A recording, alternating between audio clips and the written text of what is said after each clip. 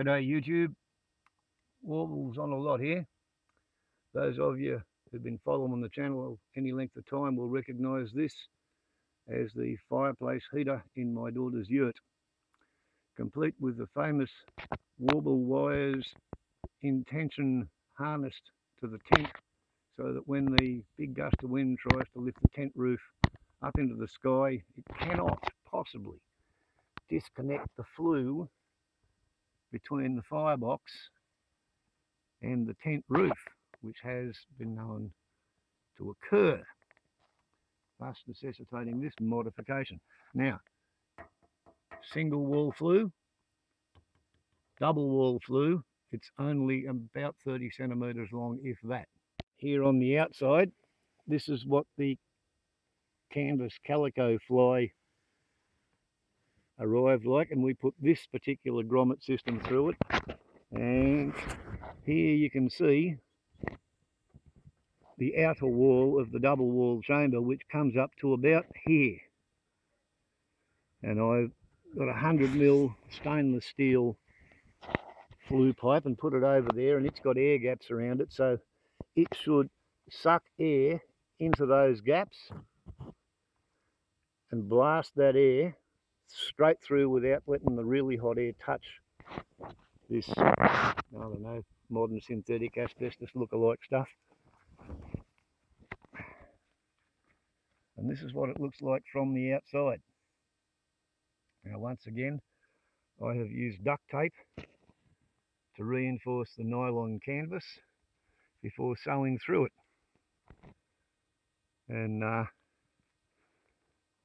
this stainless steel feeds the hot air into the sort of air insulating chamber around the flue, which in its turn prevents the flue from being over chilled, which would cause it to block up. It's pretty complicated having a fire in a tent. Here's the thing. We have had trouble with hot embers coming down and burning little tiny holes in the tent, which we've been rectifying with silicone. It plugs a hole, it permeates the weave, more or less effects a colour match, and that's how the tent got through the winter. So we know there's not that many cinders actually come down and burn a hole in the cotton, but the cotton's been treated with a fireproofing material, whereas that's what the end of an incense stick does when you just push it against the bag, which is the same as the bag this one came in, because we tried that too when we decided to remove the chimney for summer. So precautions have been taken. I am about to light a fire, and we will see what we will see. And because I am a bit of a belt and braces person, the ancient Bushfire Council backpack is standing by, ready to go, as is the 130 litres at 130 psi in the water cannon, aka airport firefighter. My feeling is that if it doesn't set the bloody thing on fire and require putting out today, right now at 23 degrees in daylight with no dew on it, it should be all right. And if it needs to be put out, okay, I'll put it out and I'll bloody patch it. And I shouldn't, perhaps, hopefully, I shouldn't lose the daughter's tent, but she did say, you know, you're going to test the chimney now, Dad. So yeah, okay, Daddy will test the chimney. Baseline temperature there is 25 degrees. 33.6 on the underside. 26.8 the actual canvas itself. We'll see what we learn. Inside 29.5 the crown of the tent. 21.8 on the floor. Pretty please, Creator, don't let me fuck this up.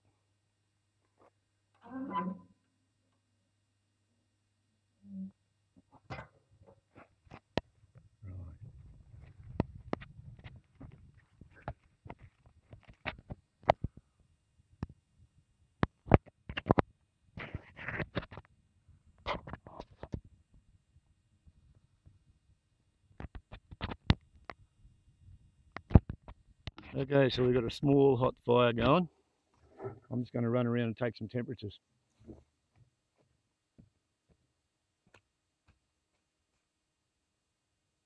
30.5.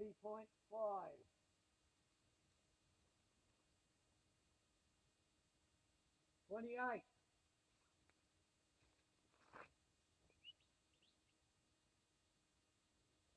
150 on the fire pipe.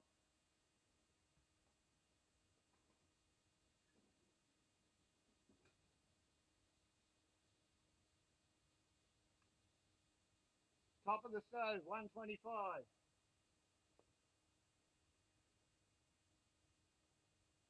35 degrees, the calico.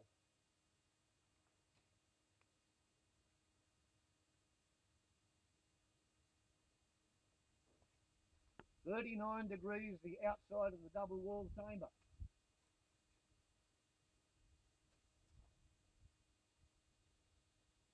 33 degrees, the stainless steel.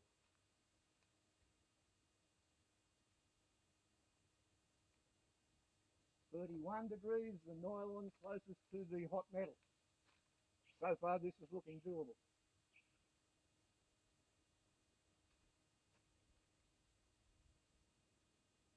174 degrees, top of the chimney.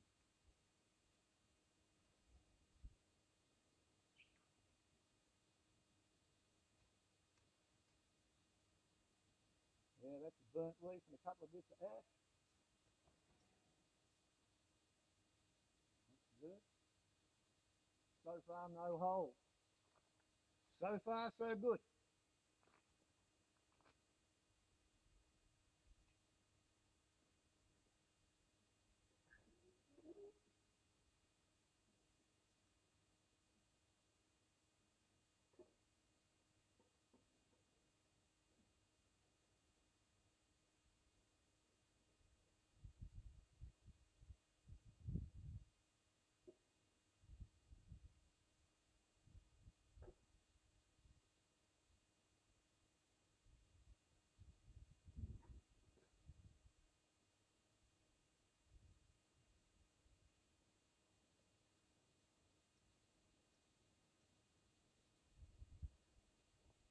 Blue temperature 198 degrees.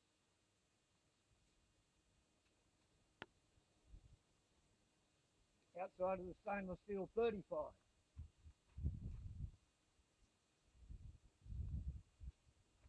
Outside of the double wall flue 36.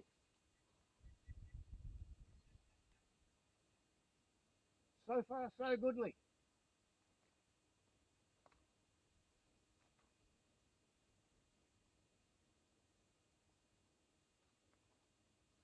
Underside of the nylon temperature 32 degrees. In summer it gets up to 50 degrees up the top there. So far this looks okay.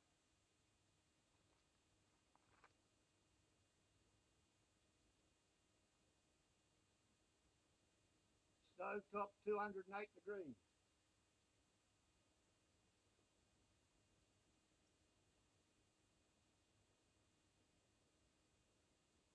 Throttle back 60%.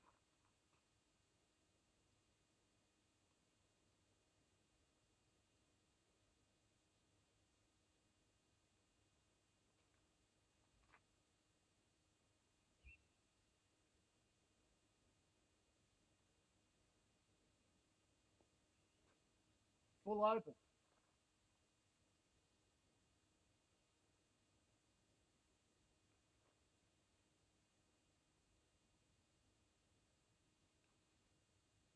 35.7.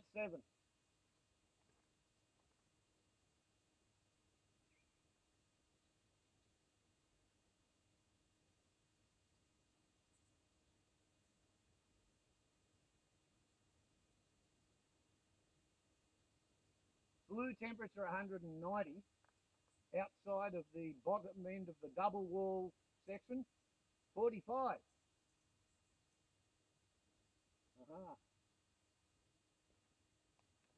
Burnt leaves are still down.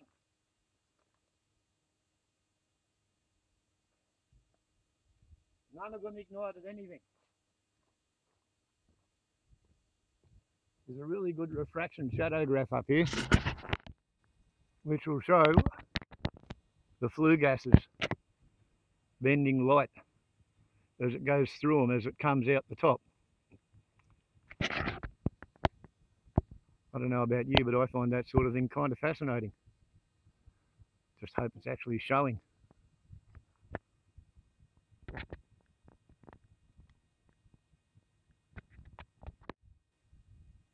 Yeah, the products of combustion.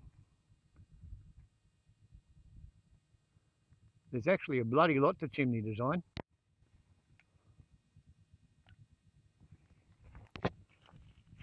$41.9.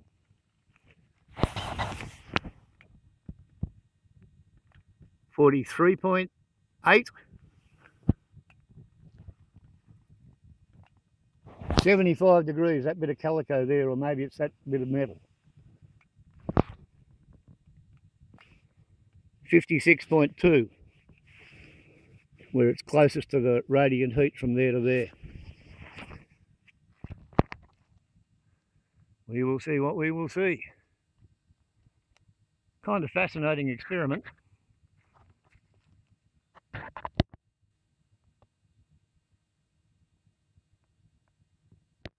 You can see the heat flowing straight up the side of it too when there's no wind.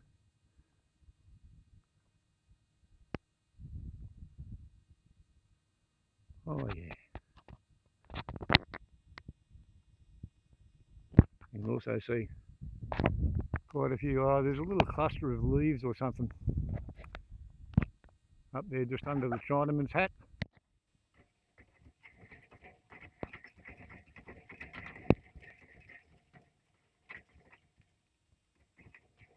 And there's shit flaking off from up there. Yeah, see? We have little flakes of old vegetation and shit, but so far nothing has actually burnt the fabric, which is very, very gratifying. I don't know, I think this might be a successful test. And if it is as successful as it looks, well then the plan is going to be to leave this one up until it gets ripped in half in a windstorm, and then I'll just transform that whole grommet across to the new undegraded fly, and we'll still regard a fly as being a consumable item if we can prove that the nylon fly is safe to use the fire with. Okay, now 350 degrees, 325, 180, 200, outside 148, 150, no, 102. 77 degrees the canvas.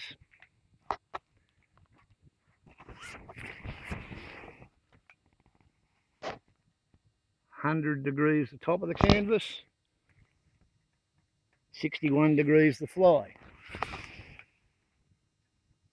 57 degrees the stainless steel. Yeah, I don't think I'll put any more wood on it right now, because in here it's 34.5 degrees. And if we go up to the crown, it's 42 degrees up there, 44 degrees, 31 degrees on the floor.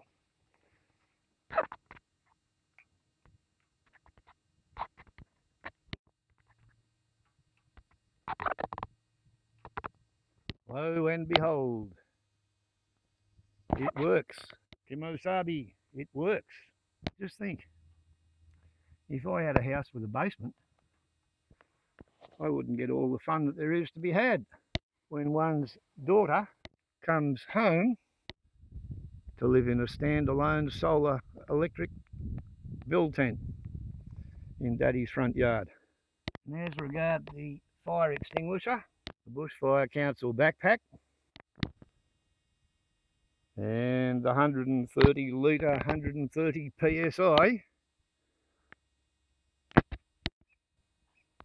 airport firefighting water cannon. Okay, yep, I can see how a lot of people would consider that to be something of an overreaction, but you know what? There's a saying penny wise and a pound foolish, and it's better to be a penny wise than turn out being a pound foolish.